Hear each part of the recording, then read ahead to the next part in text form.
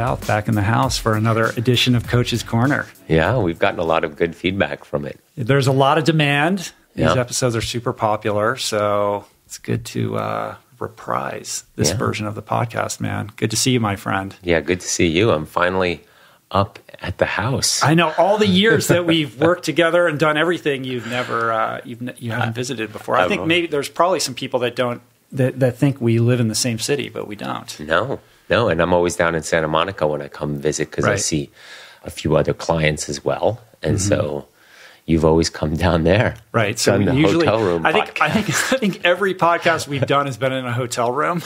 Actually, I think that's true, right? Yeah. They've all been in the Georgian, and after Sweden. Otillo, we did it, in a cramped room, sitting on the bed. Yeah. So now we have this functional studio. It's a good excuse to get you up. No, actually, we did it at the house in Tahoe once. Oh, that's right.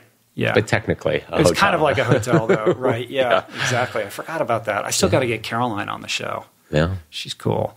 So before we launch into it, tell me how you're doing, man. What's going on? I'm doing great. It's been a busy year. I've signed up for a variety of events. Yeah. And just sort of want to see what the body can do this year. Mm-hmm. So you're planning on returning to Ironman. You're doing Ironman first, Ironman right? first. So I haven't done that in a couple of years either. Right. I did a 100K run a couple of weeks ago, sort of a 10-hour thing. How did that go? Went well. I want to be careful this year because as many ultra-endurance athletes know, it's going to be a long year if I get into Ultraman. And that's a big if. Right. And it's not that big of an if. Well, I'm keeping my fingers crossed. I'm holding the line on that. You'll be towing the line this year. Okay, good. And I'll be crewing. But yes, you will be. Yes. That's November. And so if I'm too fit or doing too much now or taxing the body too much now, I'm worried, and from past history, of knowing that I can't maintain that until November. So I wanted to be real smart during that first trail race of the season and just go out there and keep steady energy for what turned out to be 11 hours, but that's fine. Right. Then you got an Ironman coming up, so you're back on the bike. Yeah. Really in a real way for the first time in a long time. Yeah, and I lost a lot of fitness. I mean, last year I didn't do any real cycling. We got ready for Italia. I did a half Ironman in there, but I mean, you can sort of fake your way through 2.5 hours of biking, but not through 6 hours of biking. And then Otillo, you're cheating on me with a new partner this year. I checked with you. Yeah. No, it was cool. I gave you permission. Yes, you did. In this polyamorous relationship that we're in. Exactly. And then it would be going to the Big Island. Yeah, that's cool. Yeah. Is Jonas doing Otillo again this year? That I don't know. That I did not see. But he's doing Ultraman. But he's doing Ultraman, yeah. It's going to be interesting. It'll be fun. And he'll be at Otillo, even if he's not taking part. So of course. There'll be some trash Well, he did talking. it this past year with his wife, right? So I'm sure, I think he's done it every year, hasn't he? I'd be surprised that he doesn't do it this year. But remember, he did say to us last year at the dinner after, he was like, I'm done. Oh, really? I need a break. I was too delirious. I don't remember. I barely remember that conversation. But he'll be there, and he'll want to rub it in a little bit. Yeah. Well, on the subject of Ultraman, and we were talking before the podcast with respect to the volcano right now. I mean that's going down on a significant part of the day 2 bike course. Like I've ridden through that area. I know that area. I believe lava has flowed over the Red Road, which is where I crashed my bike. It's the one part of the race where the crew vehicles cannot follow you because it's so pristine and they want to preserve it that way. So, it's insane what's going on there this year. No indication that the eruptions are going to stop anytime soon.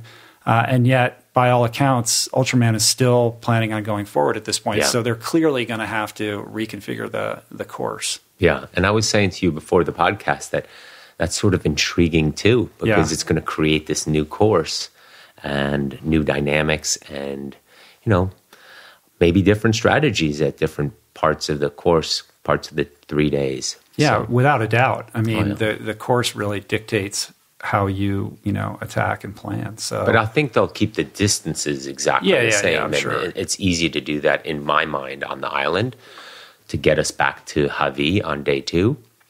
despite the riding up the volcano, a different volcano, on day one. So yeah, because there's only really that one main road to go around that side of the island. So it's not like you can go around it some other way. They're going to have to backtrack and figure out a different route that remains on the western side of the island. Yeah, I would think. But didn't they had to redo the course. One of the years that Gordo did it, it was a different course. Washed out or something like that, happened. right? Yeah. So it's not the first time they've had to do that, but it's going to be interesting. They know what they're doing. Yeah, cool. Well, I put it out on, both of us put it out on social media the other day that we were going to get together.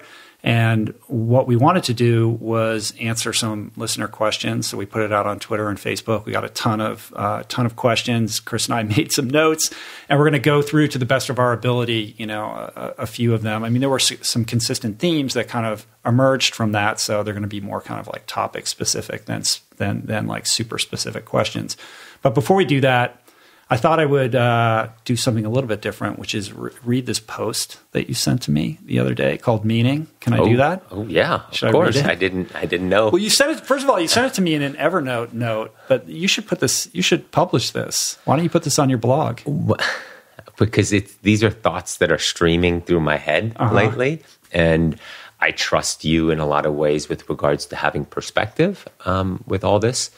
And sharing it with you, I thought would give me some good feedback if it's worthwhile. Yeah. So clearly. Cool. All right, we'll read it. It's kind of long, so I don't know. It'll take me 5 minutes to read it, but I think it's worth reading because it's super good, man. I think this is great stuff. So it's called Meaning, and it goes like this. I feel as though there are so many out there looking for meaning, not in a deeper spiritual way, but instead that they are missing something fulfilling, something that sets their wires straight. I think that is why ultra-endurance and endurance world of adventures, events, and expeditions has gained so much appeal of late. I believe it satisfies these needs, this sense of purpose, sense of living to our potential, this self-realization that there is more to us than sleeping, eating, and working/career. Of course, there is time for family, and in more rare cases, unfortunately, for community and church and more. But one thing is missing in all of this. The self, the time for self-help, self-health, the time for spending time with thoughts, reflection, elevated heart rate, muscular activity, and most importantly, fresh air, nature. Endurance events allow for this and more, a connection with nature, with the environment, with its beauty, its ability to revive us. We are hardwired for nature, to be outside, to live connected with our environment, to feel it, to play and struggle in it, to be challenged by it, and therefore challenge ourselves. This sense of adventure, challenge, struggle, and realization is what pulls people to becoming endurance athletes, to discover their potential. At first, maybe not a huge step, but seeing what we are capable of and growing from there to a new potential, and all the while connecting to our truest, rawest inner self, how we are hardwired as animals to nature, to the outdoors, to a sense of feeling alive in it via activity. Everything is active around us in nature. And of course, we as humans are part of this nature, part of this growth and vibrant balance. And as the athlete continues to grow to new challenges, which then adds some fear and curiosity and uncertainty to it, which again brings us back to our true raw self, that human living with the outdoors, surviving outdoors, and feeling most alive when we are truly challenged physically and mentally via nature and our endeavors in it. Nothing can replace that, as it is our truest, rawest self. It's buried deep down there. But the more athletes connect with it, the more they realize how much that dormant self was in them, and they want to unlock and unleash more, it makes them better, more energetic, healthier, happier, more creative, more efficient, more connected, and therefore caring. The stewardship of our environment and nature begins with loving ourselves in it and feeling this connection to it. How can one relate to the environment and its destruction if one is foreign when in it? But when we have felt how we are truly part of it, that is a deeply connected and wired part of us. We begin to unlock this hardwiring and allow it to fire more and more in order to feel alive and joyful and happy and motivated in our days. Not only to get out and spend time in it again, but revitalized for work and family and community and more. because our own tank of self-care is full and we are connected in seeing and feeling our potential physically and emotionally. We need the fresh air for all of that to fire. As I heard the other day, in order to love others, we need to love ourselves. We can't give more love than we are able to give ourselves. So knowing that we have this emptiness and missing component in our lives makes living generously and giving very hard. We are missing something. That huge piece is our hardwired self for outdoor adventure, physical activity. And with that comes curiosity with what we could be capable of, awakening the endurance athlete within, the one that is curious if they can achieve that goal, and once seeing that, growing to a new level of appreciation of that better, healthier, more confident, beautiful, vibrant, energetic self. That glows outward because on the inside, the fire of that missing component has been lit. The challenge is we feel this imbalance. We just can't identify what it is. We have become so disconnected with our potential that we don't know how to explain what it is. But most, once outside in nature, training with a healthy fear towards an event on the outer edge of their current capability, start to understand. I was reading the other day about how we no longer have these rites of passage that young men and women used to go on out in nature, surviving on our own, living in the world of our environment, off the land for days. To really feel it, sleep in it, awaken it, live off of it, and immerse ourselves in it. We no longer have this, and it might be leaving a curious hole in our soul that is missing. Why is it we are so curious and mystified by the outdoor life, adventures, raw ability in nature? When we see those pictures or hear the stories, that it tugs at us, that it leaves us daydreaming. Because we are drawn to it, it is who we are, how we are hardwired from thousands of years of living in nature, in balance with it, surviving in it, being challenged by it, being overwhelmed by it, feeling alive on the ocean or in the woods, in the mountains or the desert. It all has its effect on us. We all think back to the beautiful moments outdoors, alive. Have we been sterilized to our fake lighting, fake transportation, fake shelters, fake space we call our property?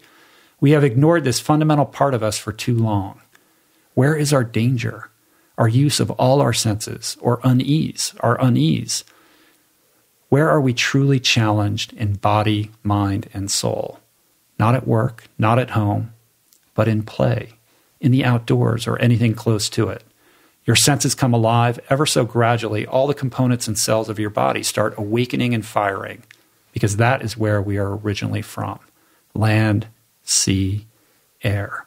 Coming back from this dose, it fires all our senses. No treadmill or gym can replace this. There, time passes slowly, laboriously. In nature, time passes quickly because we get lost in ourselves, in our thoughts, in mind, in spirit, in listening to our body and soul. It's all happening there. How do you think we feel after a marathon or 50K in the woods, mountains, or beautiful terrain? How do you think we feel after a day on the oceans or lake while rowing, sailing, swimming, fully powering ourselves across terrain, mountain biking through hills and meadows, across streams? Repeat any of these actions for a few days in a row, and our sense of self changes. Our priorities shift. Our soul exhales and relaxes to what it knows is an integral part of it. Nature, challenge, raw beauty, and immersive inputs all around us. We all have an impulse to be more, an impetus we often don't know why or where it came from, but it is there.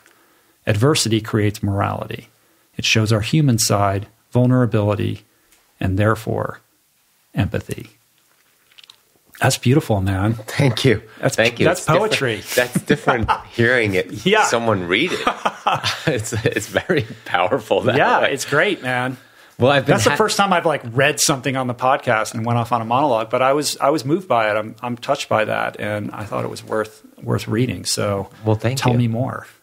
Well, I've come across so many athletes over the last 2-3 years that have different adventures planned in their lives, and how they communicate it to me and the excitement they explain it with is less about getting a placing or a result or qualifying for something or, hitting a certain time. It's more about finding out who they are, achieving a desired outcome, a lot of times I've been talking less about goals for people and more desired outcomes because it keeps it flowing, it keeps it moving, and it shows the growth. And a lot of times the athletes that come to me, they realize they didn't know what it was that was tugging at them, but something they're more curious about. And I believe it's this piece.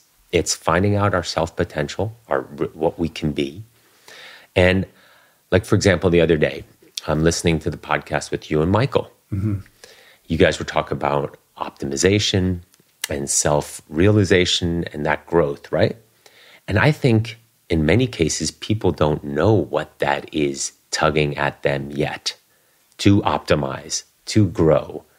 But there's this part that's been missing. And we're all hardwired to be outside, alive, immersed. And like I was writing, when we're out there, you notice it. When you're cycling, 20, 30, 40 minutes in, you start to notice cars around you without hearing them or seeing them. You just get, your senses are all alive. When you're in water for a while, swimming, open water, or even in a pool, things change in your body as well as your mind. We're meant to be out there doing these things. And that's what I love, this curiosity that people are realizing, I want to find out what I'm capable of, what's out there, what's more in me, and grow that. Right.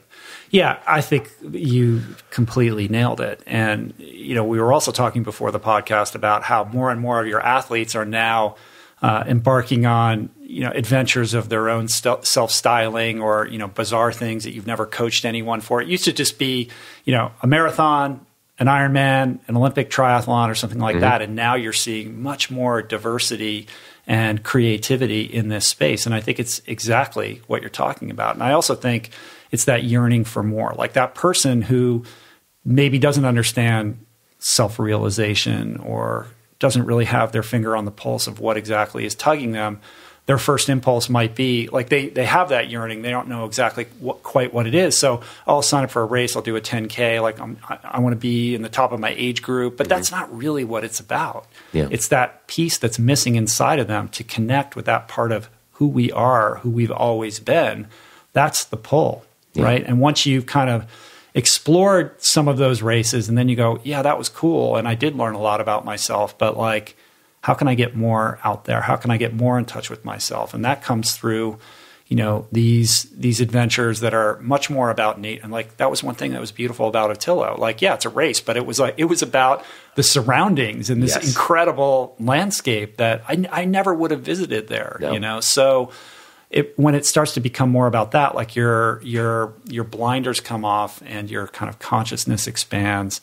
And I think once you've had a taste of that, that's really where the allure comes from. And you think less about the results. Right. And you think more about being out there. But this is an evolution for you as well as an athlete, as a super hardcore, you know, German raised, you know, precision, you know, machine. Many people have said that to me. They're like, who are you? Yeah, now I have the title of this podcast, The Mellowing of Chris Hauth. Exactly. Yeah, and it's been really fun to watch that change, not only in me, because I'm able to coach people differently, more in the mindset and more getting them out there and more balance, right? Yeah. There's another thing. And maybe a little more empathy. Yes, that was that's a new word. That's why I used it. It's the last word in this entry. And I was like, wow, Chris is using the word empathy. But it has come into it a lot because as I talk more and more about balance with regards to family, with regards to career, and this ultra endurance world that we're in, it's hard to be able to continue to do all three at a high level. Yeah. It's just not possible. And like I keep saying, I call it the three-legged stool.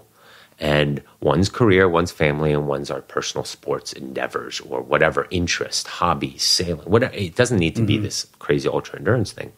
And I don't necessarily think it always needs to be level.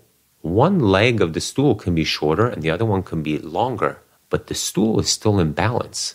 You might have more family demands, sickness, family issues, whatever. That will require more of your time. The other two will have to back off a bit, right? Doesn't mean the stool isn't balanced, or there's a time in your life where we have time to do a lot of ultra endurance stuff. Find the hours to do this stuff. and then the other leg shortens a bit. But you can't keep those things at bay for too long in perfect balance. Otherwise, they will all give. Yeah. And a perfect example of that is why I'm not racing Italia with you this year. People are like, well, why aren't you going back? It's like, all right, well, one is I did it, so I don't have the same pull to return to that. But there's a season for everything. And this year I had other things that I wanted to focus on. And because, balance is a fickle lover for me, like once I commit and I'm all in, it sort of blinds me to other things in my life. And that's what I love about it. Like I can go all in on something and I want to see how I'm going to perform. But this year I wanted to attune that level of attention to other things in my life. And I'm traveling like crazy. Like it wasn't going to be, a positive outcome for me to try to do all of that this year. Next year there's something that I want to do. And my balance equation will shift towards that. Yeah. But this year, it's just about traveling. We just got back from Italy, and I'm on the road like all the time. And I've got kids that are aging up, and there's other things in life that are important to attune to. And I say that as somebody who's not great at the traditional notion of what balance is. Yeah. And that's something that I talked to Michael about on the last podcast. And he had a great answer, which is forget about balance, like worry about being present in whatever it is that you're doing or that you choose to do.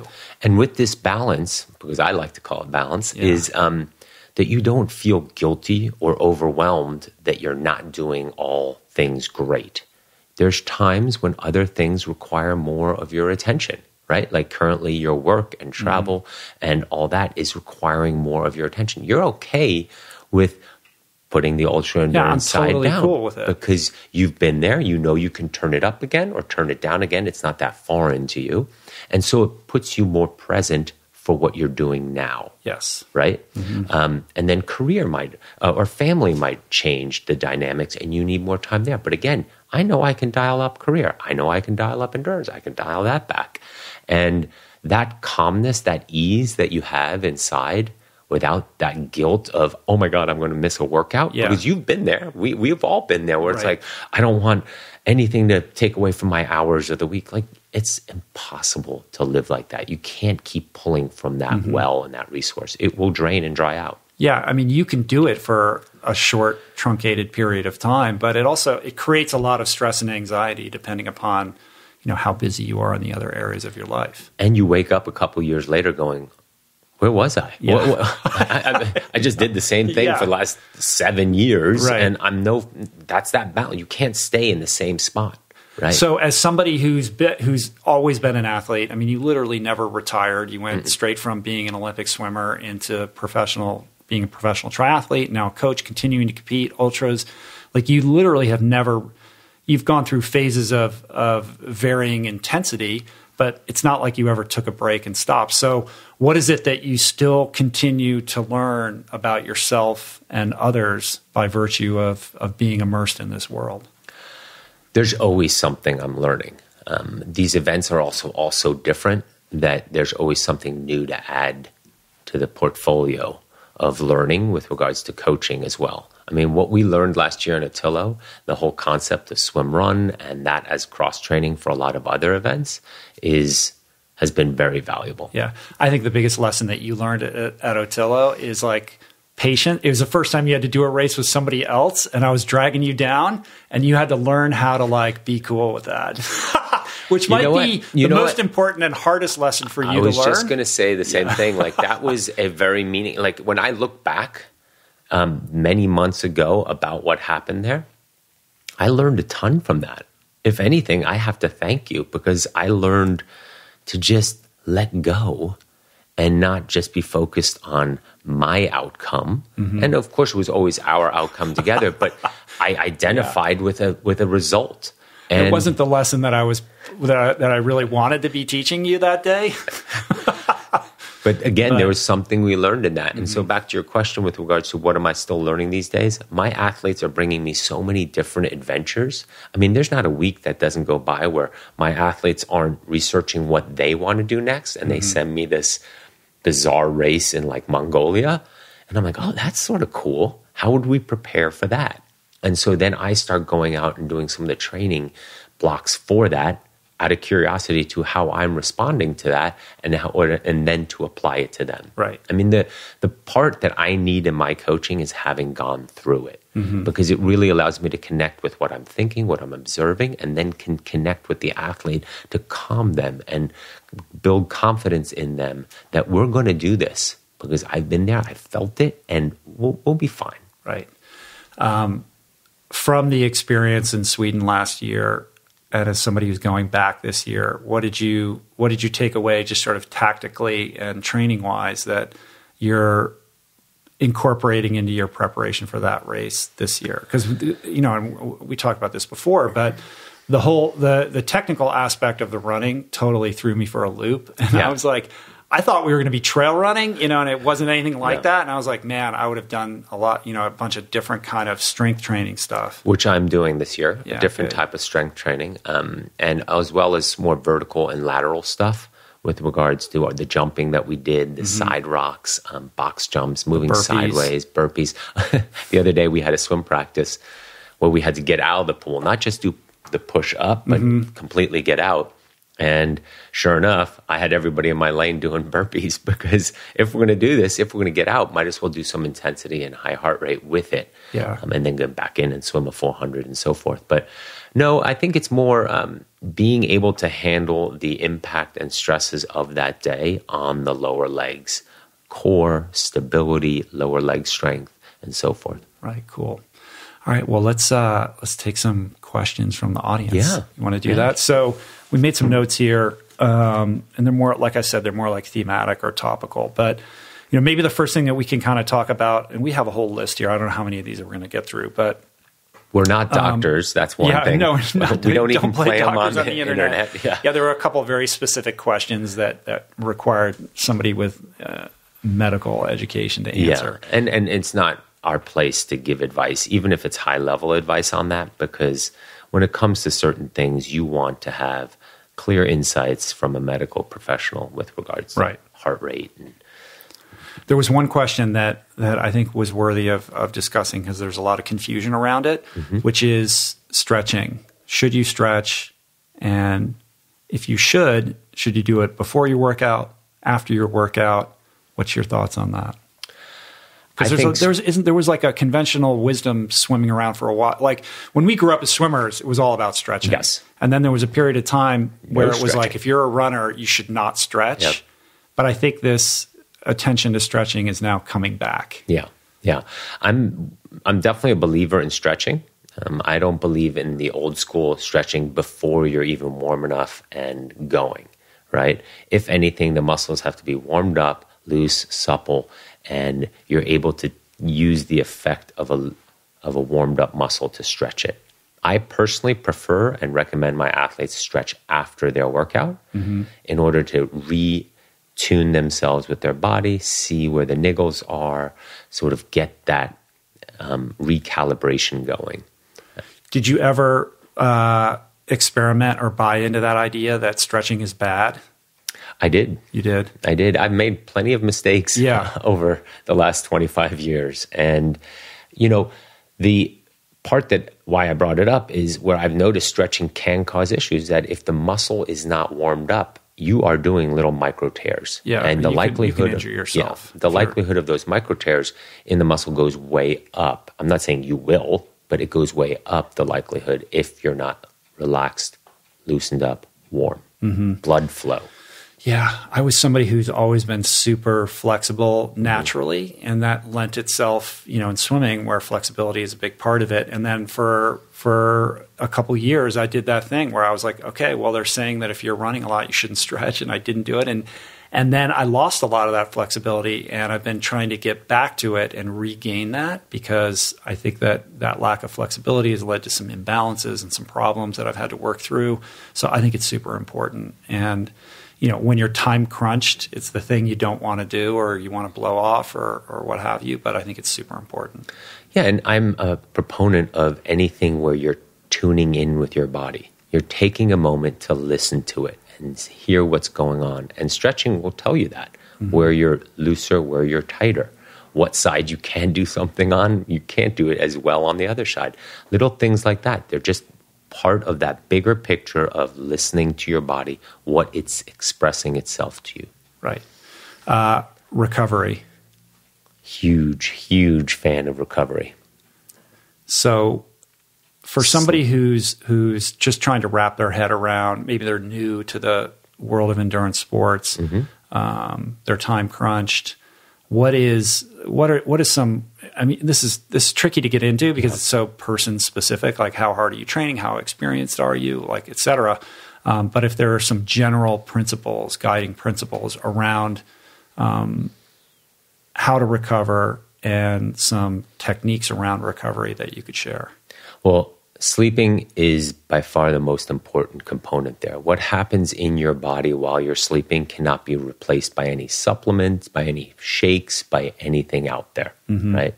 I'm also a big proponent of recovery days. It's so hard for so many athletes to just take a day off.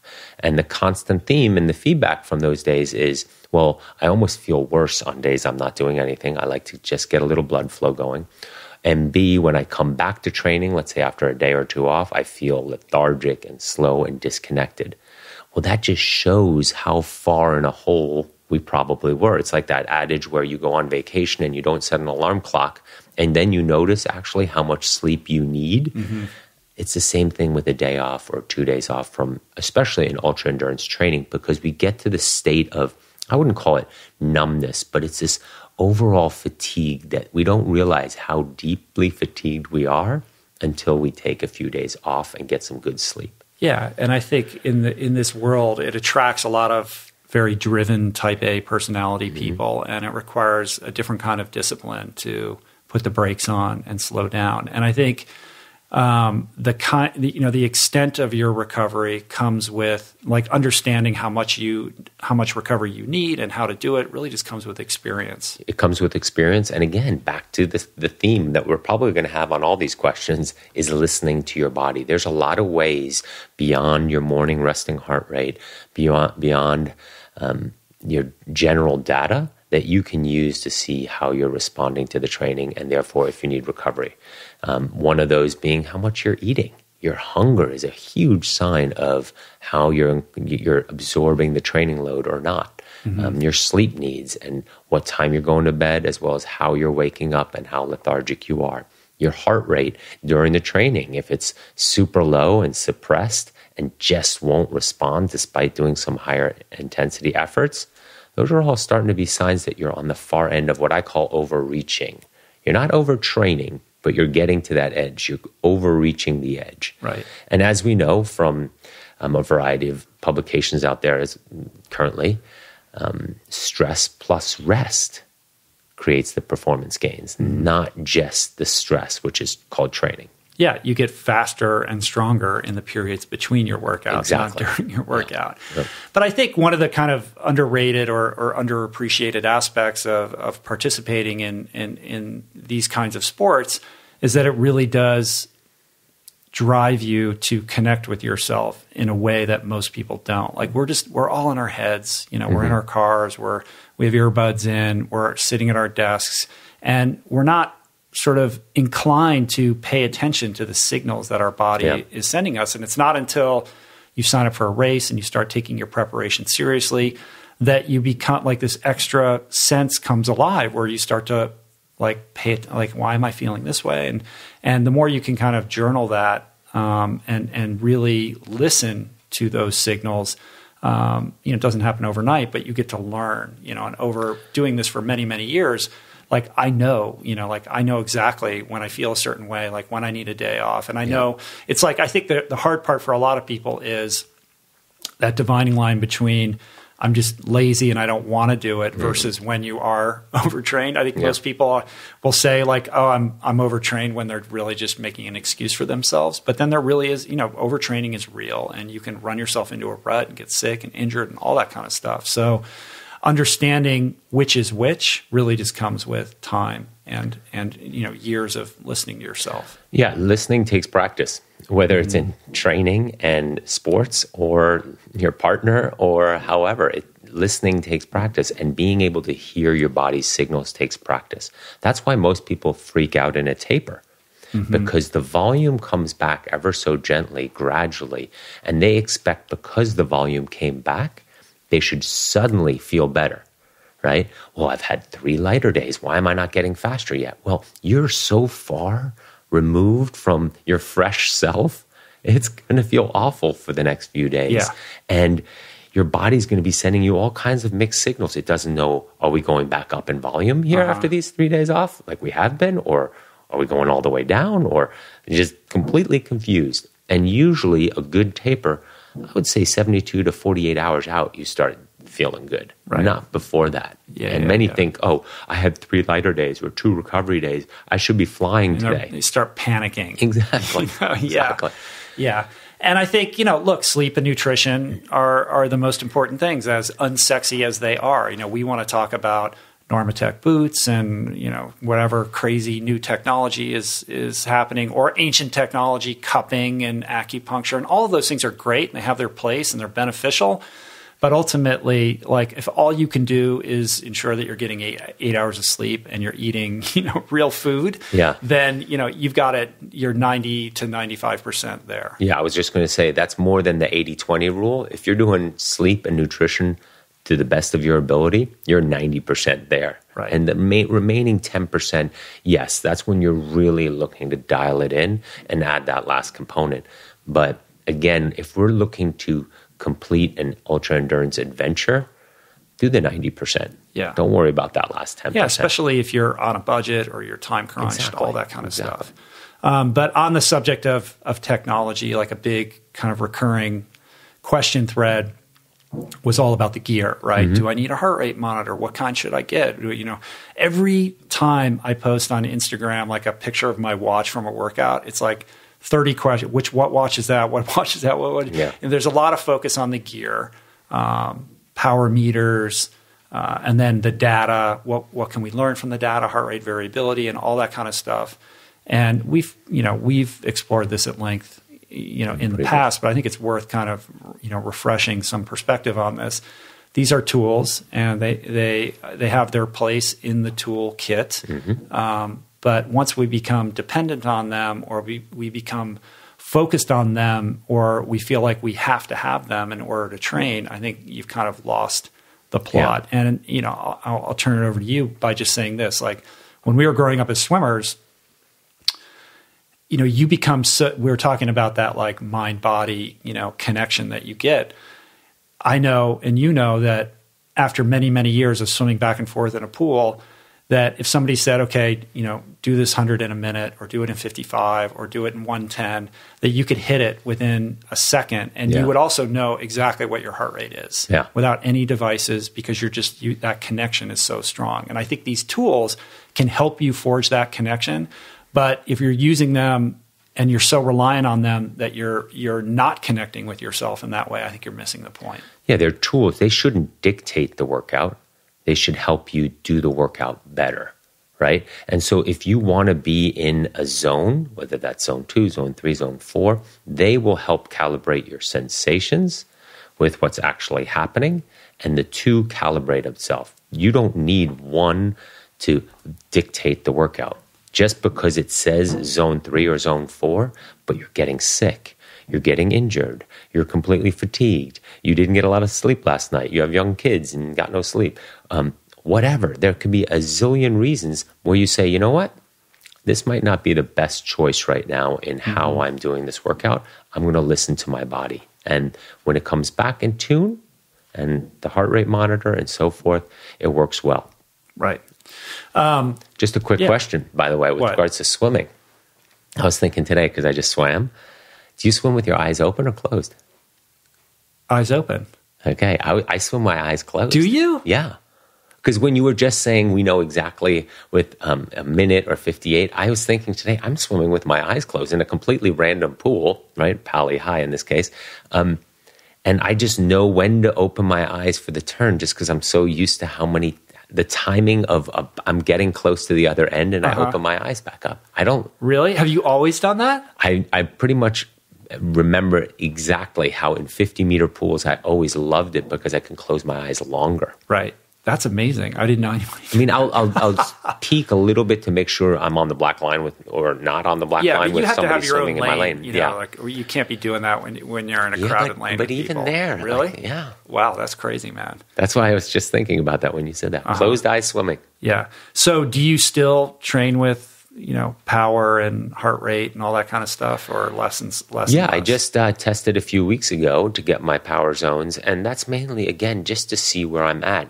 A lot of my athletes ask me, well, what does your test mean, or what does my test mean? It's just a snapshot of who I currently am and where I need to train. And in order to maximize the limited time that we all have, it's great to have some inputs to quantify and dig deeper into this will have the most effect in the limited hours of training we have. Right.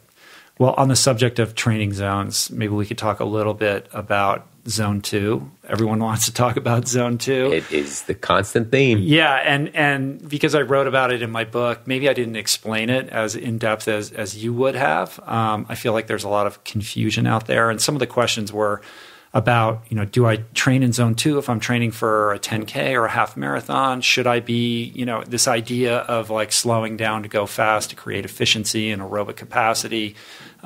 What's your perspective, maybe in a kind of just a general sense, and then we can drill down on some more specific aspects of it. Well, the important thing with regards to Zone 2 is as you're getting fitter, you're getting stronger, and in that heart rate zone, you're going to get faster. Now, it might not be the numbers and speed that you want to see for your half marathon or shorter events and so forth, but you're building a platform to then be better at the Zone 3 at tempo pace running. Your ligaments, your cartilage, your blood flow, your capillaries, all that is going to work better because you created a better foundation at Zone 2. I think there's also confusion about how to figure out what your Zone 2 is. And, because I said in my book that mine was like, I capped my heart rate at 140.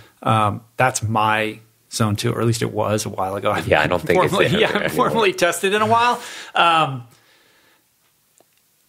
For somebody who's listening, your Zone 2 could be completely different. The top end of your Zone 2 might be 170 beats per minute. It might be 120. And really the only way to determine that is to be properly tested. The ideal way to do that is to get a formal, proper lactate test that you can do in a lab. Most big cities or university towns, there is the capability to do that. But if somebody's listening and they want to do their DIY version of that, what's the best way? Because people ask me that all the time. I've found that doing 5 1-mile repeats for the Europeans, I would even do 2 kilometers, but you can keep it to 1,600 meters at a track with 1 minute rest at 90 to 95% effort. So about 10K effort. Not 10K pace, because you don't want to start these 5 1-mile repeats at a pace, because then you're monitoring, you're controlling the output. It should be pretty hard.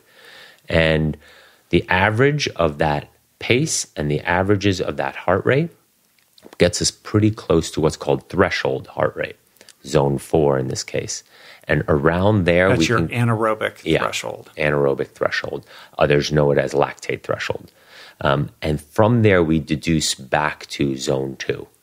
And over the years, I've gotten to a point where it's not only quite close, because I've done literally thousands of these, that after a while, the athlete actually says, do I really need to pay $200 for a test?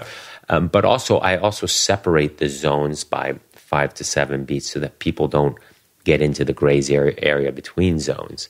So when you do that, you get your Zone 4, then you can dial it back to see where Zone 3 is and Zone 2 is. And it works quite well. It's usually a good 30, 40, 35 beats below your lactate threshold, Zone 4 anaerobic threshold. All right, so you're doing these mile or 2 kilometer repeats. And you're wearing a heart rate monitor. At almost best effort. Right. And you're recording your heart rate after each and your pace after each. And we don't necessarily use the pace to determine the zones, or we don't. But when you do the test again on your own in 6 to 8 weeks, you want to see the pace have improved, either at the same heart rate zones or same pace, but the heart rate zones are lower. Usually, very rarely do we see the heart rate zones go lower at the same pace, because you're still going at almost best effort. So the heart rate is still going to kick really high. Right. And so the pace goes down. And it's always startling because the athlete will say, that's strange because I did zero speed work, yet I'm getting faster at these high efforts by just doing zone 2 work. And that answers that half marathon question too. You are teaching yourself to become so aerobically economical that going faster will become more efficient as well. Right. That's the thing that people have a hard time believing, especially when they begin this journey and they realize like to remain in their zone 2, they're literally crawling. Yeah. And most people don't have the discipline to stick it out. Like they abandon it before the miracle. I describe the zones when we often do that track test before I put them into a lab, right? Because it might be a little bit overwhelming for somebody who's brand new to this to ask them for blood draw on a lactate. Like, slow down, man. I just want to do a 10K. Yeah, you're freaking me out. Exactly. So empathy, Chris. Empathy. See, look, I'm growing. But I'll describe zone 2 as, so I'll say zone 2, the heart rate zone, and I say the description is, you should be frustrated on how slow this is. It should feel like a waste of a workout. Then you did zone 2 perfectly. Right. And as you become more and more adept at it as somebody's been doing this for years and years and years, what is amazing is that, you start out like, I can't, if I go faster than a 10-minute mile, my heart rate's too high. Yeah. This is ridiculous. 6 months later, you're running 9 minutes. A year and a half later, you're running 8 minutes, and then you're down to 7-minute pace. And it doesn't feel as easy as that 10 minutes. It feels hard, or not super hard, but your heart rate is still in zone 2. And you're like, how is that possible? When I didn't do any track work, when I wasn't like busting 400-meter repeats or anything like that. So you truly do get faster.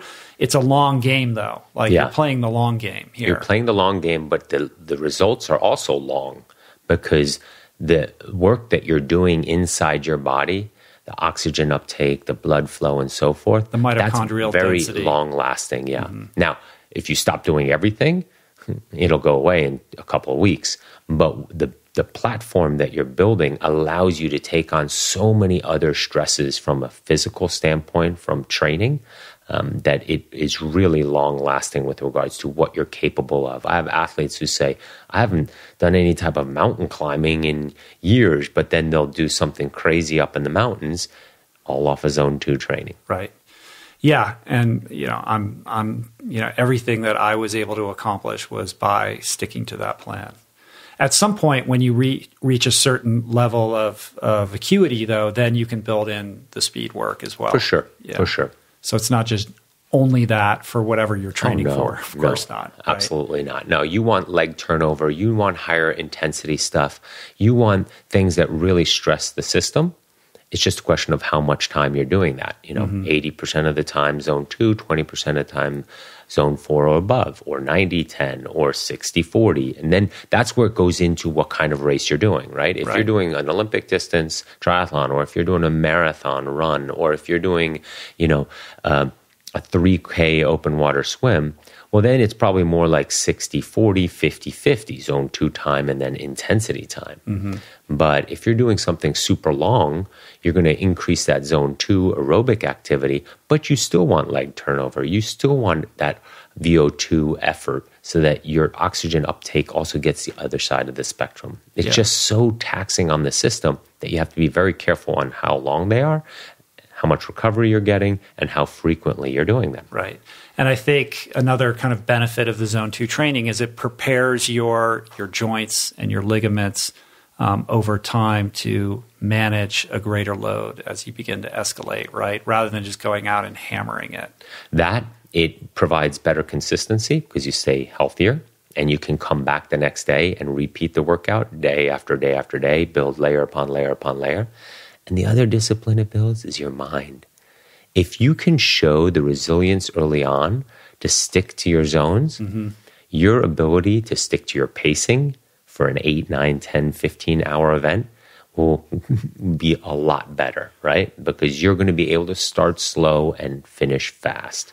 Yeah, everybody thinks discipline is being super hardcore, but it's really just control. It's how you modulate all of this. Exactly. And being able to, sit the ego down and do what is on the piece of paper for you to do, even if you think like, oh, I want to go harder or I want to go slower. Well, and in the endurance races that are out there, whether running, swimming, biking, triathlon, whatever it is, finishing fast feels way better than getting past and slowing down. And your ability to not slow down, as we've said before, that you can work through that in your mind, but also motivationally getting past continuously and beat up. And I want you to last in this sport. I want you to sign up for the next event because you felt good and energetic and enjoyed it. And you were passing people those last few miles. Right. That's going to keep you in this sport, keep you healthy, keep you growing your endurance, keep you motivated. Not walking and, nothing worse than the cheers of "you can do it, you're looking great and doing it," like and you could technically run, but you just paced it wrong. Right. And those cheers aren't for you to finish. Those cheers, you're feeling awful. Your head is down and you're miserable. Yeah. We don't want that.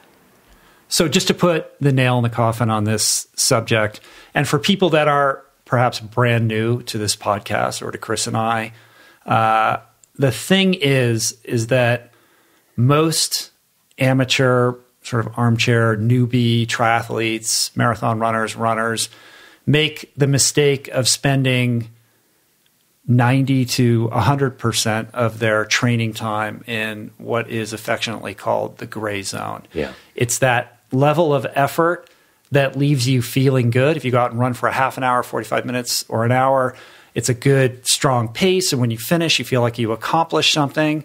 But in truth, you're really undercutting your optimal, sort of accessing your optimal potential because you're going too fast to truly develop that aerobic engine. You're above Z2, but you're not going hard or fast enough to truly develop the anaerobic engine. So you're kind of in the middle. You're getting a little bit of benefit from both. But ultimately, if you persist in just doing that all of the time, you will quickly plateau and you will never actualize your potential as an athlete. And I think that's the number one mistake that most of the kind of new people to the sport make. Yeah, the classic too easy on hard days, too hard on easy days. So you're stuck in that gray zone. There was just another article out there that I sent out to all my athletes addressing exactly this. I mean, it's constantly being reminded of us that if you're going to train like an athlete, that means that you're going to train smart and deliberately, then you need to go hard enough on hard days, and therefore you'll be begging for the easy days. But you can't go too easy on hard days and too hard on easy days. Yeah, I think people, even when they understand that, they still go too hard on the easy days. Yeah. And then when you show up for that hard day, you're not sharp enough to really push it as hard as you could otherwise. And you're unmotivated. Once again, the motivation wanes when you don't see the progress that you want to see, or your others are beating you or going faster than you, and you're like, what am I doing wrong, right? I call it exercising versus training. People who have no deliberate outcome with regards to their workout, with regards to their training, with regards to their zones, and just go do, they're exercising. But training has a prescription. Training has a desired outcome. Training is a puzzle piece that fits into the bigger picture. And if you're going too hard on easy days and too easy on hard days, you're exercising. Yeah. It's really an exercise in as well as in checking your ego. Yeah. Especially in the era of Strava. Everybody wants to post, the epic workout. And if you're on a program and it's an easy day, like you can't go for that KOM or whatever, and you can't be thinking about like what your friends are going to think, and you got to let that other person pass you. And again, it goes back to having that kind of discipline and intentionality. What is the purpose of that workout, and are you meeting that? And how does that fit into the week? Because on Thursday or on Friday, you might have a really important workout that you've been eyeing and your coach has been eyeing and you're excited to do. But if the lead up isn't done right, next thing you know, that's not being absorbed properly, and it has downstream effects, right? And again, then you're not training, then you're just going through the motions. And a lot of times athletes, they struggle with confidence already because they're new to this whole ultra endurance world, as well as just being athletes at this stage in life. And so confidence is an important part. When we do the simulations, I want them coming out of that having learned something, gained confidence, and excited for the next phase of training.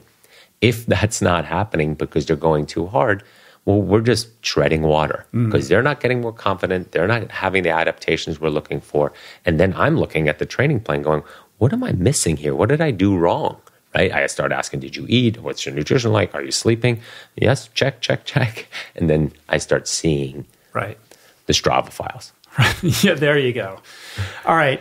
Here's a question from Paris Lyles. What are the top 5 most important things you should be doing if you are new to endurance sports? 5. Wow. Can you come up with 5? Well, number 1 is consistency, right? You want to be able to find the ability to do it back to back to back, to layer upon layer. And it doesn't need to be a lot of hours. I mean, we have people that think they need to train 15 to 20 plus hours in order to do that. But 30 minutes a day, 20 minutes a day is plenty good. But if you can come back the next day and do something aerobic again. And remember, aerobic doesn't mean you're only cycling or running or swimming. Your heart doesn't know which activity you're doing. As long as you're in that zone, right? You can be doing jumping jacks. If your heart rate's up in that zone, it's just pumping, it's doing its work.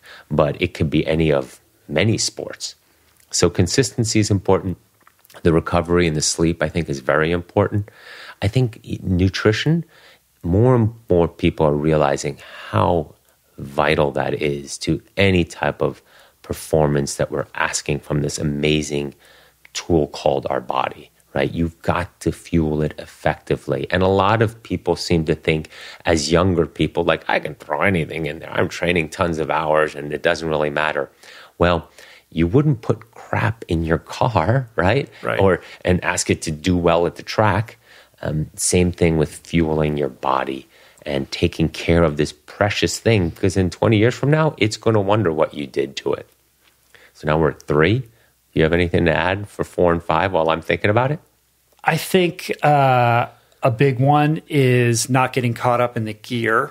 I have 2. That's the first one, because that acts as a barrier or an excuse for a lot of people. Like, well, I can't get into it yet because I can't afford this, or I can't afford that, or what's the best running shoe, and those become impediments to just getting out and beginning. So don't worry about the gear. Work with whatever you have. That stuff comes later. If you get more enthusiastic and more kind of invested, then you can have that conversation and explore that. But just begin, I think, is a big thing. And that kind of dovetails into the second point that I was going to make, which is you don't need all of your questions answered before beginning either, especially when you're new. You want to know exactly where you're heading, what it's going to look like. Every question that you have, and you're going to have a million questions, and that's normal, will be answered as well over time. And so, again, don't use that as a barrier to just signing up for a race and getting started. And beating yourself up about the workouts too much is a big issue. And it's sort of what you were just saying. Getting started is the key, but then life will get in the way and you will miss a workout. And therefore, you didn't get all the layers going as you want. That doesn't mean you can't restart or get 3 days in a row or get 4 days in a row or go back to 2 days in a row. It's all making a difference. Right? Being flexible and malleable. Exactly. Well, whether that comes with balance, as well as what I always like to say is progress, not perfection. Be a little bit better today than you were yesterday. And that 20-minute jog makes you better than yesterday because it accumulated on where you were yesterday. And progress, not just perfection. It starts this snowball to an avalanche of getting fit.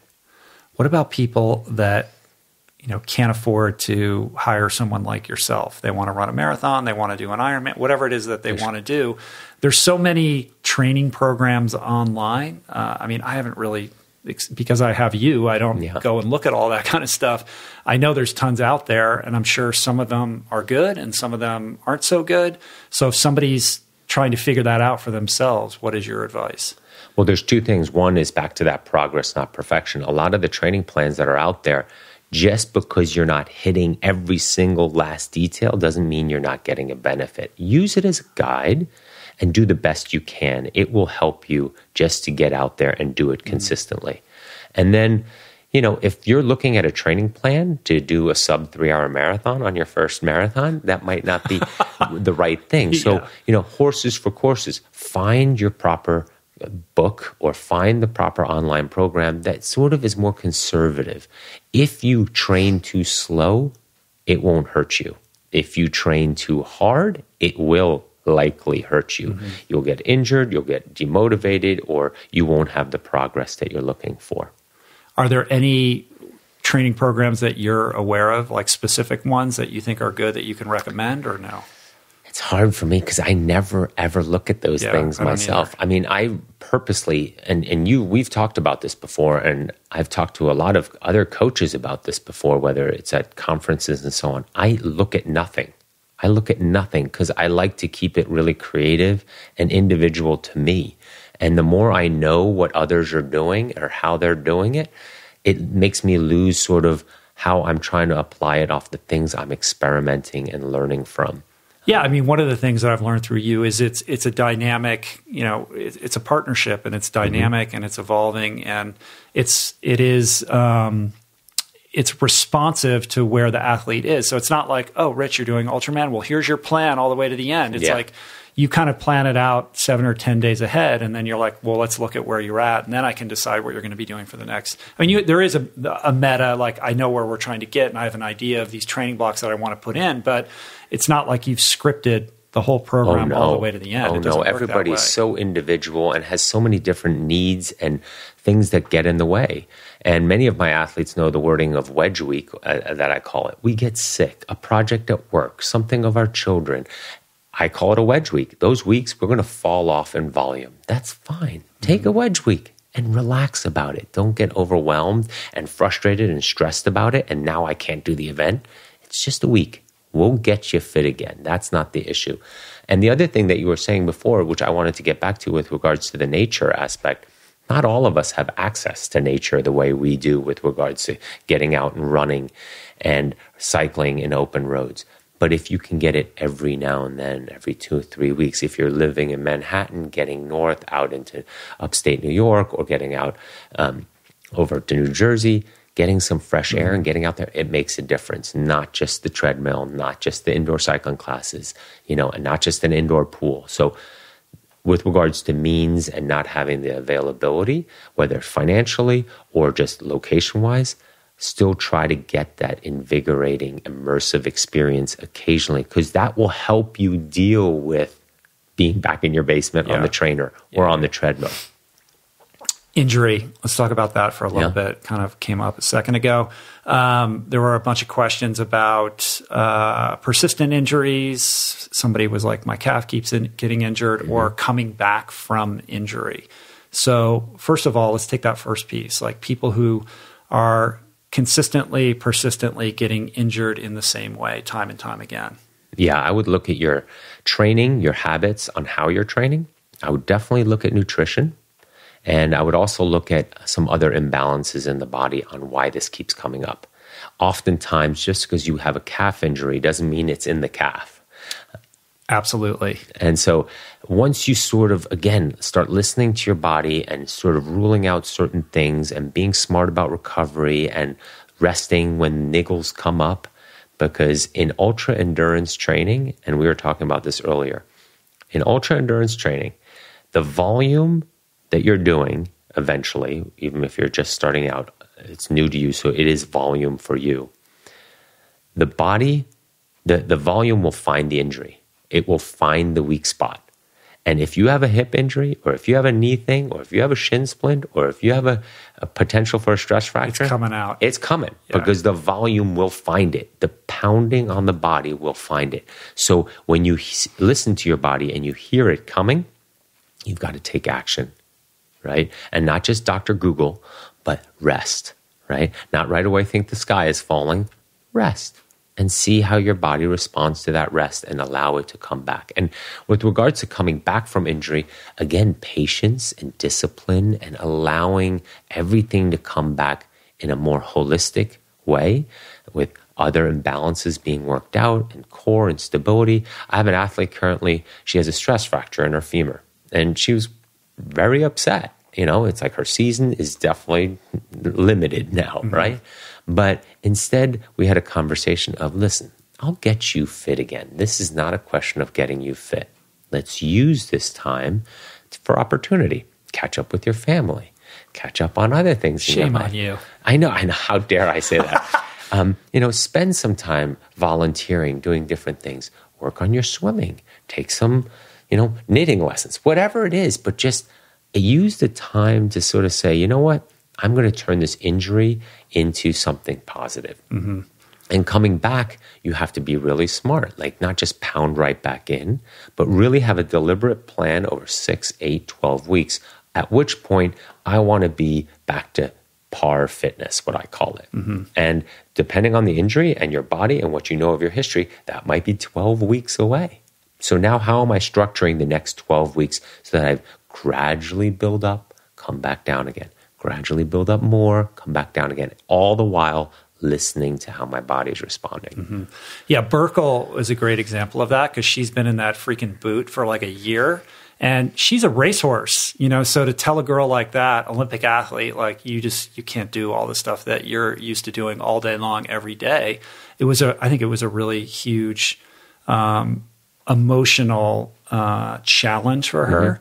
And she chose to kind of share it openly on social media, which I thought was really cool, like how difficult it was for her, but also to treat it as a growth opportunity, to grow in other areas, which is really cool. And it's like, look, if you're in the game for any extended period of time, stuff like this happens. Yeah, and out of fairness to her is that she's also been wired all her life that people have taken care of her injuries because she's in the sort of the Olympic system, and there's people with eyes on it and paying attention and monitoring and blood tests and so forth. But also that her wiring has always been, okay, I recovered. Now I train again, right? In our sport of swimming, it's pretty hard that when there's no pounding on the body to really not gradually just jump right back in. And so with something like running and where our full body weight is back involved, things are dramatically different. Yeah. On the subject of the persistent injury, in terms of coming back, I think that obviously, taking enough time to rest is important. But on that subject of like imbalances, when you said like, well, if it's the calf, it's not necessarily the calf, it's an imbalance. Like if your spine is out of alignment, if you have one hip where your muscles are too tight, it's creating this weird asymmetry in your body. And that might be fine if all you're doing is walking around and living your life. But when you're doing the pounding and all of that, over time, that's going to manifest in that injury. And you can rest and let it heal, but it's going to happen again. The volume if you don't will find address that and really figure that out. And that goes to, the stretching and the functional strength work to make sure your core is strong, and whether it's going to a chiro and looking at your spine and seeing if you have a curvature there, like they can really evaluate if you're a little bit off. And even if your hips are tilted, a centimeter, and you're trying to train for an ultra, like you're going to have a problem. Thousands and thousands of strides. Absolutely. And, good sports medicine, physical therapists, they can quickly test a lot of strength components on your body, how your hip flexors are firing, how your hamstrings are firing, how your calves are supporting, how your plantar is supporting. They, within 45 minutes, can give you a protocol that basically shows you, these are your imbalances, these are the things you need to work on in order to create a more balanced body. Right. So even if you don't have that, you have a curved spine, or if you did an x-ray, it looks like everything's in check. If you're weak in your core or in your functional strength, when you go out and train and you start to fatigue, your technique denigrates, right? Yep. You start to hunch over, whatever. And you use the big muscles. Right. And then that's going to lead to a problem where that weaker muscle is going to contribute to an injury. Yeah. So it'll find it. It's just because of the hours and the time out there. The body will find the injury when you're doing that much pounding. 40 times your body weight is what running is on the ankles, on the knees, and so forth. So that's a lot of weight to consider that your poor joints have to carry that, and how that sort of shoots through the rest of your body, whether it's hip, whether it's knee, whether it's lower back, right? And if there's an imbalance, it'll find it. Right. All right, we got time for a couple more here. One I think that would be good is how to maintain your enthusiasm, stay engaged with the sport after you've just completed a race, or perhaps when your motivation is waning? Yeah. Well, I mean, for me, and a lot of my athletes know this, I'm just such a big believer in the journey and what we're doing and why we're doing it. If we're looking for just that specific outcome and we don't know that life goes on after that certain day, it's going to be really tough when that day comes and passes and you feel no different. Sure, you're proud of your accomplishment. And don't get me wrong, I believe in being proud of the work you've done and putting meaning behind it and purpose and belief behind it, because if it's important to you, that's good enough, right? Mm-hmm. But as we're training through these ultra endurance events, what I was writing about is it's that beauty. It's feeling that alive and invigorated. And if you're missing that, you're not listening to your body.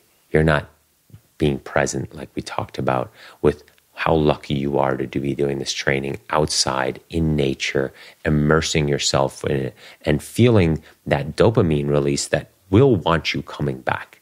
If you're just doing it in the gym, in a box somewhere, you don't get that same release. You don't get that same stimulus, and you don't feel that vibrancy that is in you that you get from finishing a long workout. You might be tired, but you still feel awesome. Yeah. I also think that it's important to really inventory the extent to which you're kind of growing as a person by virtue of doing this. Like, are you becoming a better person? Is it enriching your life? Because I think there's an epidemic in endurance sports of people using it almost like a drug to run away from other aspects of their life, whether they're in an unhappy relationship or they hate their job or they have just some, trauma in their life that they can't gather the strength to confront. So you can use this sport as a distraction from your life. And I see that a lot. And I think it probably doesn't get discussed enough. So it really is important for you to be honest with yourself. Like, are you using it? Are you participating in it in a healthy way? Motivation will wane. It's just the nature of motivation. It's a short-term thing. But how you are in the sport, why you're in the sport, I ask all my athletes the meaning of why they're doing this. What's their meaning behind it? Not their goals, not their, but what connects them to it. Why did they choose this? Why that event? What's the meaning behind it? And many don't have that answer, but when they go through the exercise of understanding, why am I doing this? Yeah. I think they grow as athletes, like you were saying, and then they have a whole different appreciation for it. Because guess what? That Kona slot, once you have it, life goes on the other side. It's not like, you still are going back to your life after that, right? Exactly. So what does your life look like? Yep. All right, last question. Do you sleep in a tent? No, I don't. You don't? Chris does not. Although Chris probably spends more time out camping and in nature than I do. I could assure you that. I definitely like it outside, Yeah. Well, I was thinking about, remember, I was talking to you about running the John Muir Trail this year. Yeah, I know. So that hasn't come up. It's still something I want to do. And no, not for some sort of, fastest known time or to put some sort of record out there. But again, just to be out there, and not that I'm, again, like what you were just saying, getting lost from anything or hiding from anything, but more because I love being out there and experiencing it and feeling it and having an opportunity to come back then and share that with others and inspire them through my energy to get out there as well. Cool. Awesome, man. So I think I want to close this down by sharing a few thoughts on a blog post that I came across that was written by Jason Koop, who we're both friends with. Jason's an amazing ultra runner as well as endurance coach at Carmichael Systems. I got to know him when we were pacing Dean Karnazes at Badwater. So I spent a couple of days with him. Super cool guy, incredible athlete. And he wrote this post that I'll link up in the show notes called Best Advice, 8 Coaches Give Their Single Best Tips. And he basically just conducted a recent ultra running camp. And he asked all of his sort of fellow coaches that were hosting this camp, like, what is their best single piece of advice? And there were some really cool nuggets in here. The first one was, don't count yourself out, right? So what do you think about that?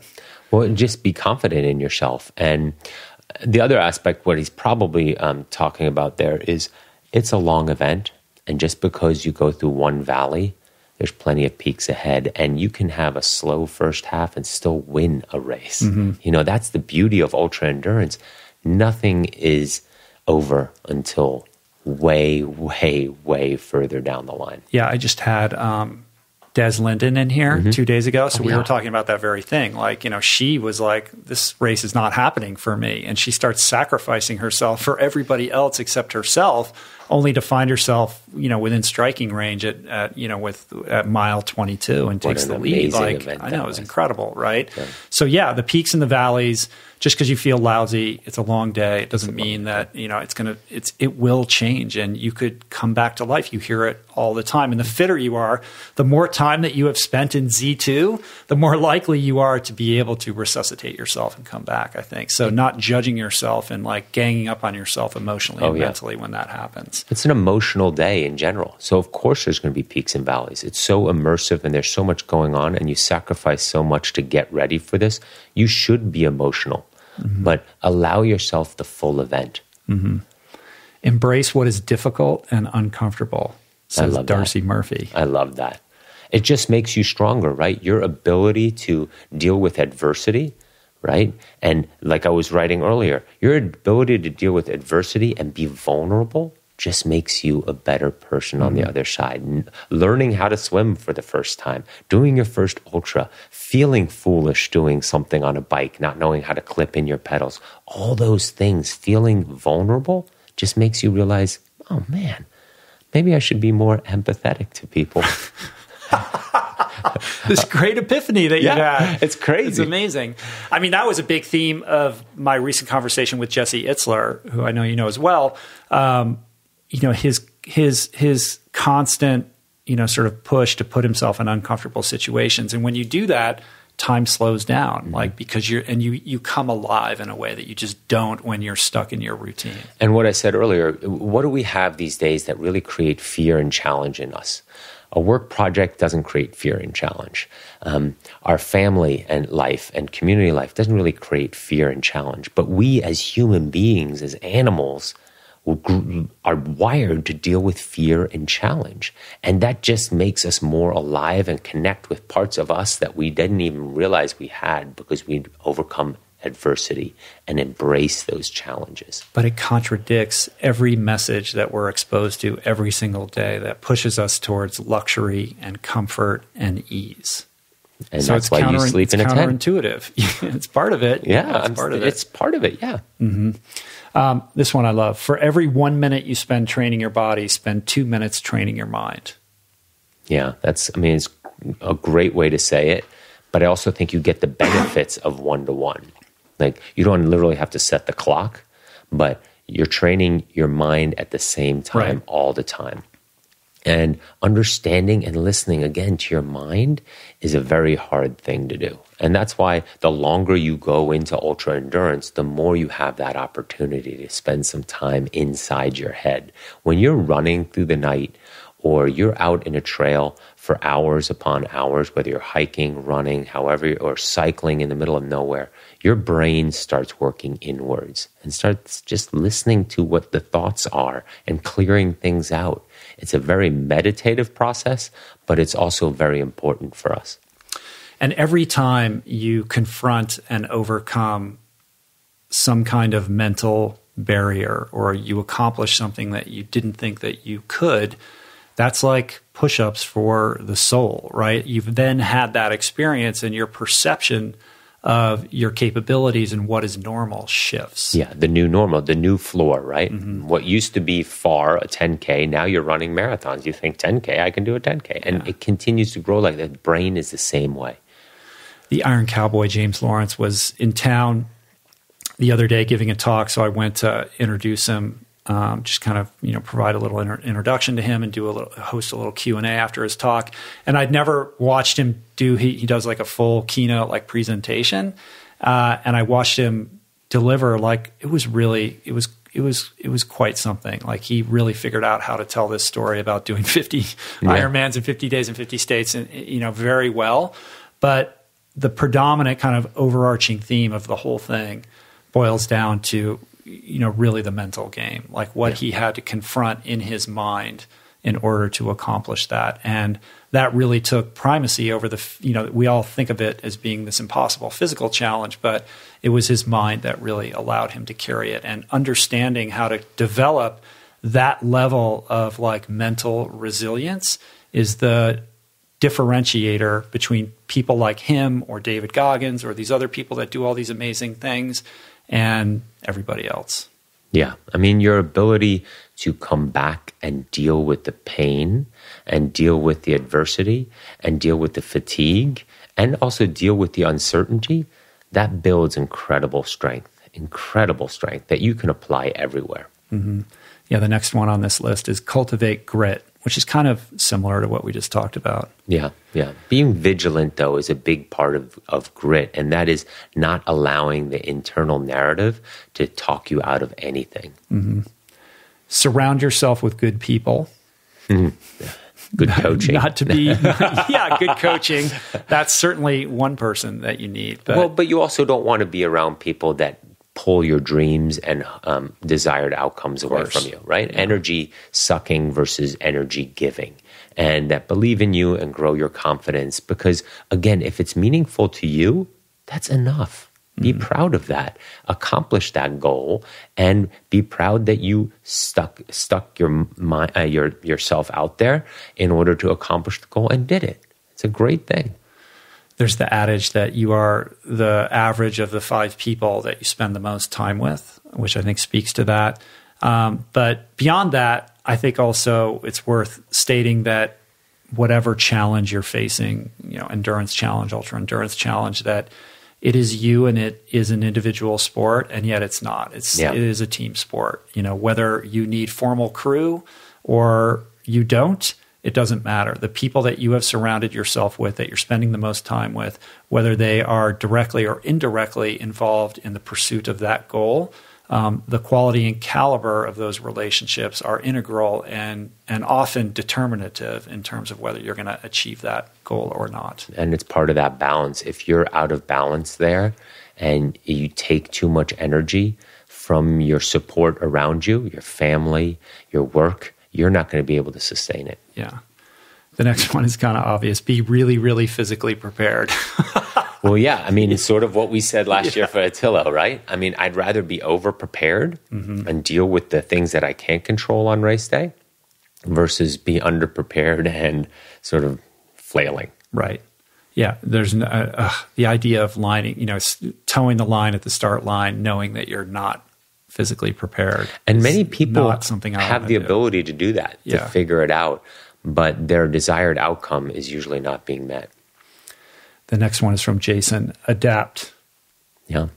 There's many things in ultra endurance events, and especially ultra running, which is what he's talking about, that you cannot control on race day. On event day, I call it. I don't like to call it race day.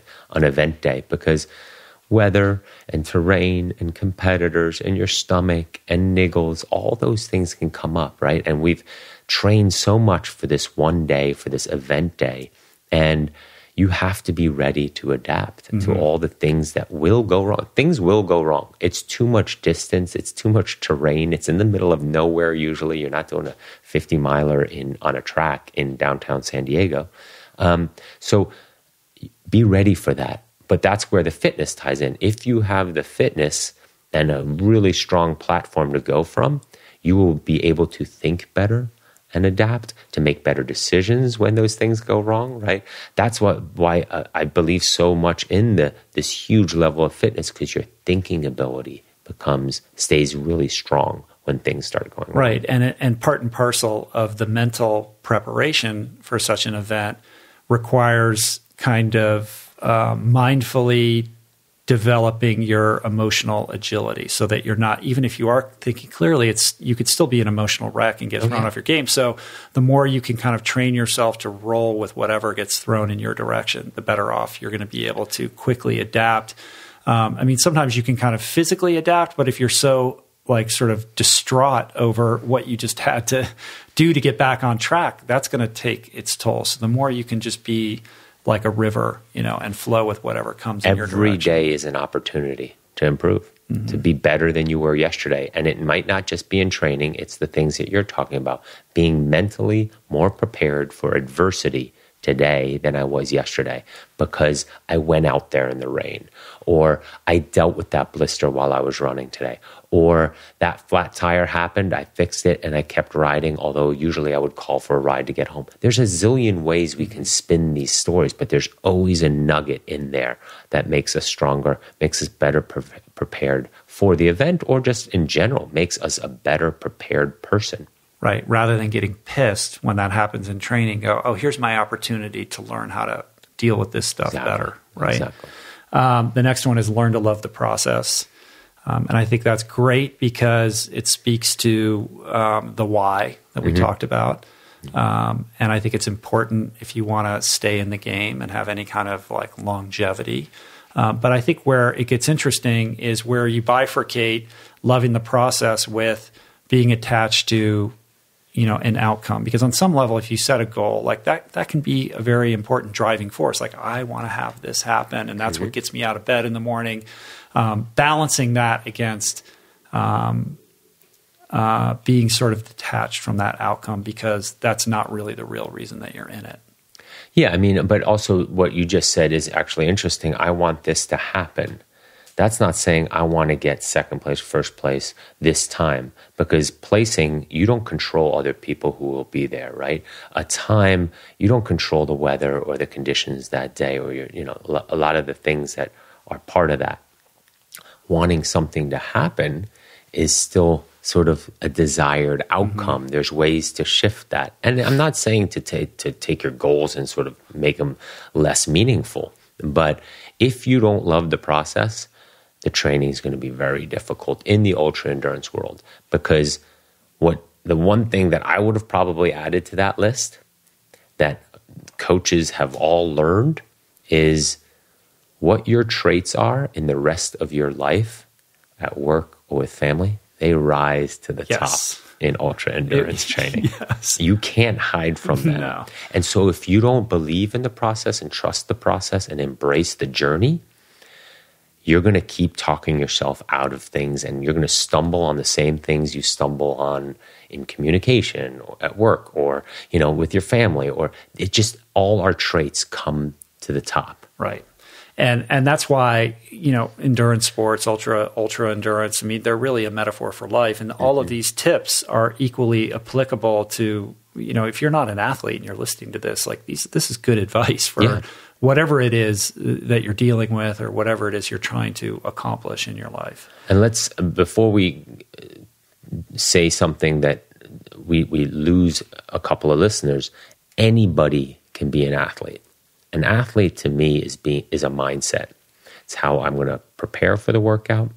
It's how I'm going to execute the workout, how I'm going to recover from a workout. That could be for your first 5K, or that could be for the Olympics. What makes you an athlete is how you prepare for it and think about it and get through it, not because you're some sort of elite status or you have a certain physical stature or something like that. Anybody can be an athlete. That's beautiful, man. I'm glad that you pointed that out. And I think it's a good place to end it with one caveat, which is that there is one more piece of advice on this list. Yeah. And what's so poetically beautiful about it is that the last piece of advice is practice self-empathy. So you ended your post with the word empathy, and this list of 8 pieces of advice from Jason ends with the word empathy. It's all coming together. Yes. It's all coming together. So, yes, practice self-empathy. Empathy for others, but empathy for self, too. Yeah, forgive yourself. Forgive yourself. You can't do this if you're looking to be too perfect.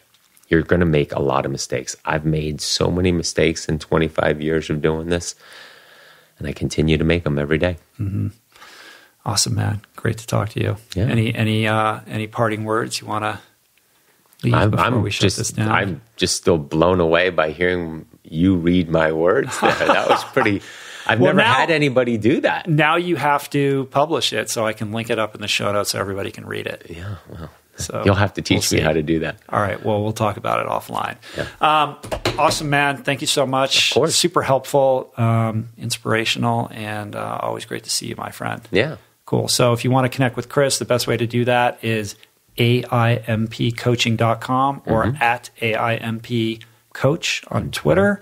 Weekly Word Podcast. That's right. Weekly Word. How is your podcast adventure It's going good. It's actually going great. I answer all these questions. You do. Okay, every single time. It's all about right to it. And we should point out that in going through all the questions, Chris had said, oh, well, I just answered that in my podcast. So there was a bunch that we skipped over. So if you feel like your question was not answered, what Chris does on his podcast is really dive deep and get into the weeds on all of this kind of stuff that you guys out there who want to geek out on endurance sports would love. So the Weekly Word Podcast, you can get it on iTunes, wherever you listen to podcasts. Yep.